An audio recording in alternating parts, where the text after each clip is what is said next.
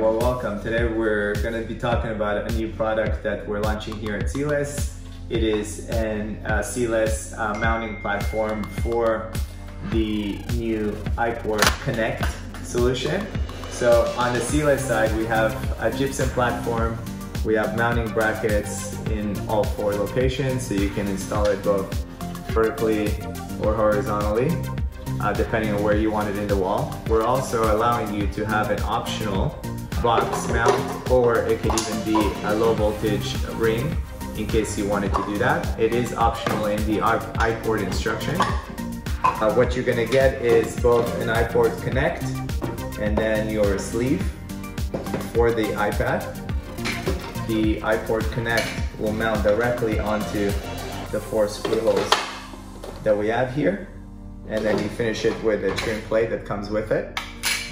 You're gonna have a slight reveal around the device here in order to be able to remove this plate. If you see here, there's 2 indentations. So once you put it in, you could easily put in something to pop it out in order to reach the screws. Definitely use the upside up as you have on the product itself.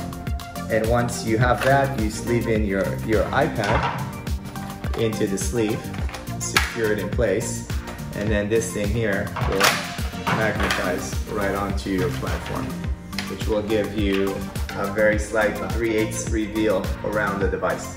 They'll allow you to put your fingers to pull out the device when needed, and also will allow us the flexibility to adjust the sleeves when iPads change without necessarily having to change the platform itself.